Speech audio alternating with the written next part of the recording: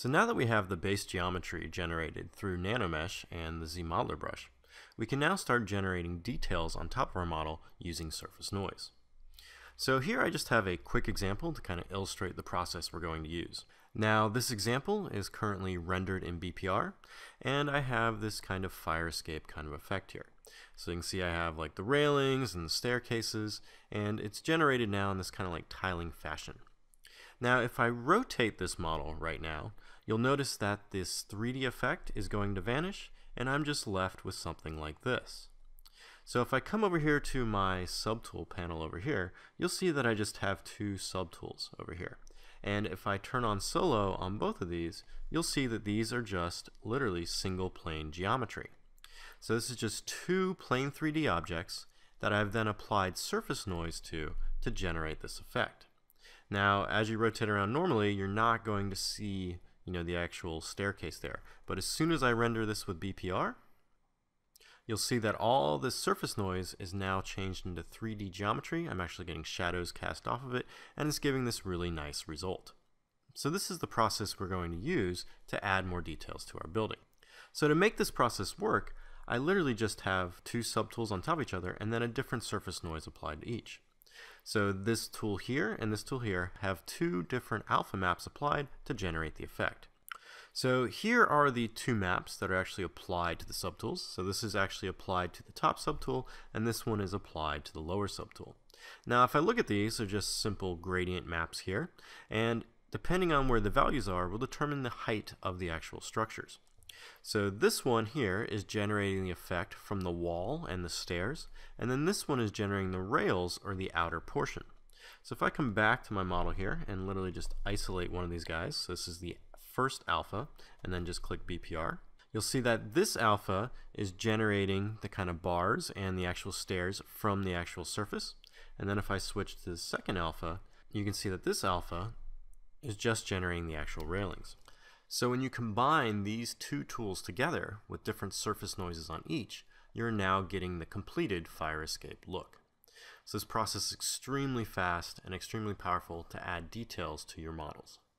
So now that we've explained briefly how this process actually functions, we need to actually create some alphas that we can actually plug into our surface noise modifier to apply to our buildings. Now there are many ways inside of ZBrush to generate an alpha to use with surface noise. In this tutorial, we're going to use the approach of generating some geometry quickly with the ZModeler brush, and then snapshotting that geometry on a 2.5D canvas to create a tiling texture.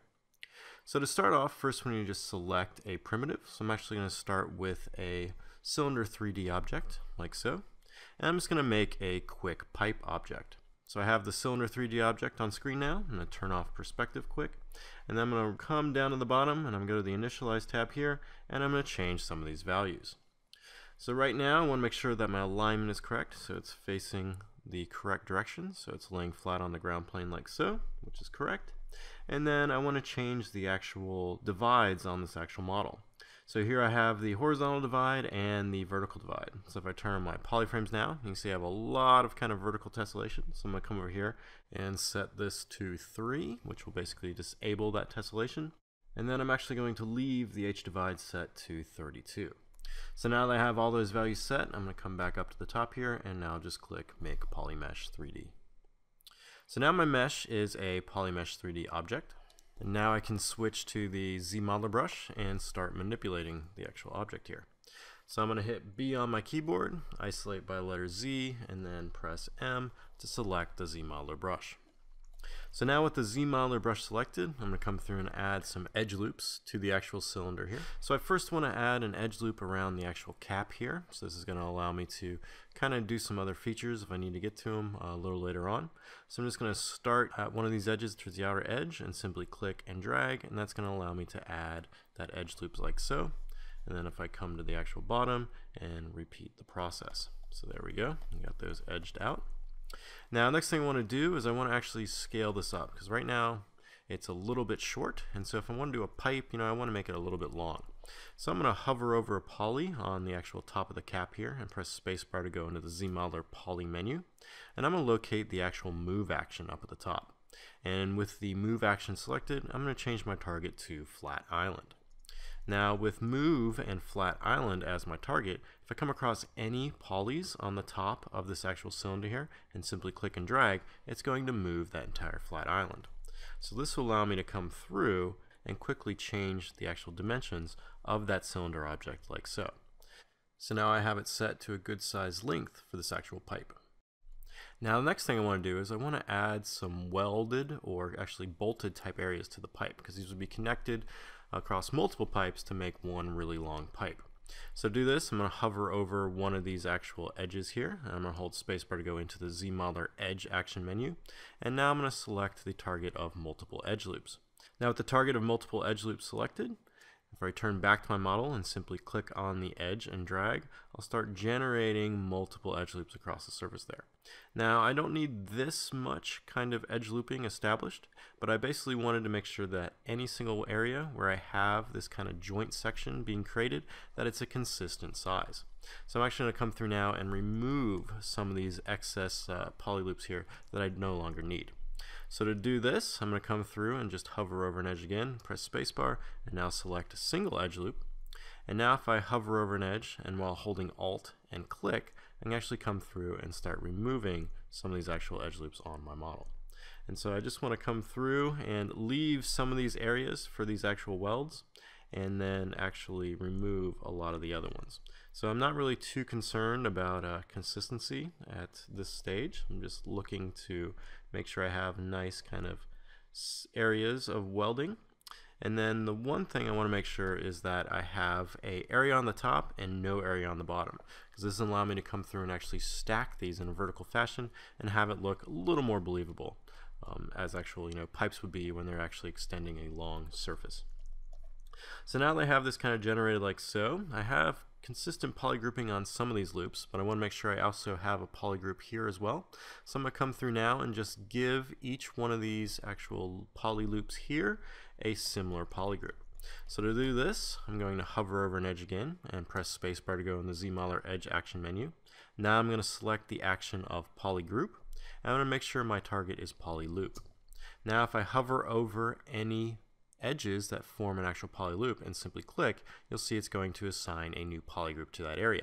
Now if you click and hold while you're still holding, if you press Alt, this will actually allow you to cycle through different colors of that actual polygroup. So I'm going to use this one here, which will be a little more visible so I can actually see it in relation to the other areas of my model. And then to repeat this polygroup elsewhere, I'm just going to come through and click there, and click there, and click there. So now I have all these areas now have the same polygroup on my actual mesh there. Now the next thing I want to do is actually expand these areas out to give that kind of joint or welded kind of look to the actual pipe.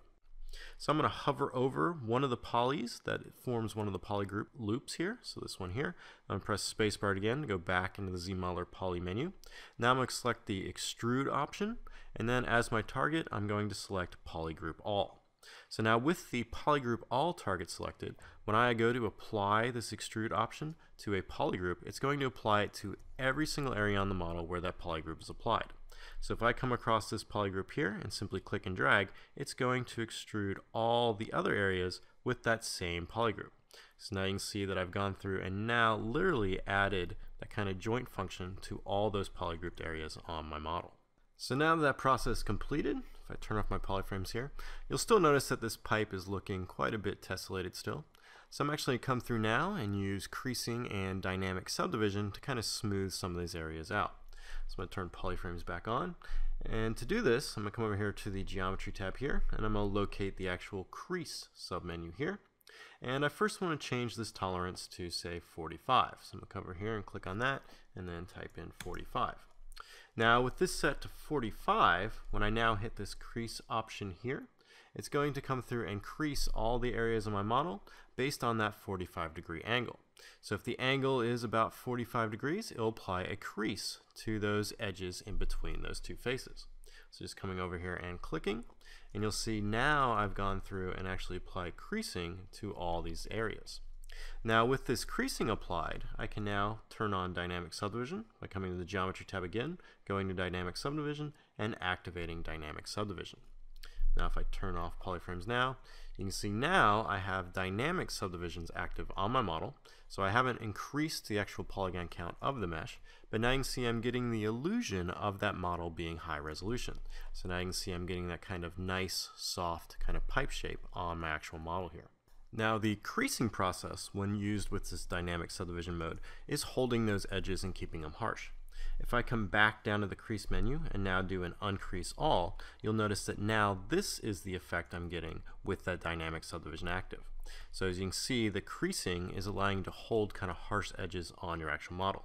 So I'm just going to apply that back on again, and now you can see we have the pipes holding those edges and looking very smooth. Now another thing to note with actual creasing is that you can actually come through and manipulate the creasing as well using the ZModeler brush.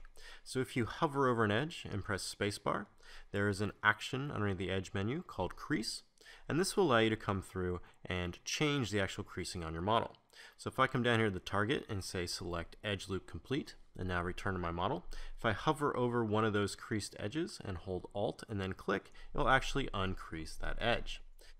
So now you can come through and start tapering or tailoring different areas on your model here to generate different effects. So as you can see, as I removed the creasing from that area there, I'm getting a softer kind of edge on the model there. And if I want to apply that creasing back, just turn polyframes back on, hover over that edge again and simply click, and it will re-crease that entire edge loop. Now, when you're using dynamic subdivision mode 2, you can toggle it on and off to see your original cage versus the actual dynamic subdivided one. There's a hotkey for this, and it's just Shift D and D. So you can come through and just hit Shift D to automatically turn off dynamic subdivision, or D to turn it back on. So this is helpful if you're coming in and creasing areas on your model, and you may not be able to select an edge precisely, so you can actually switch out of dynamic mode, apply that creasing to that area, and then turn dynamic mode back on.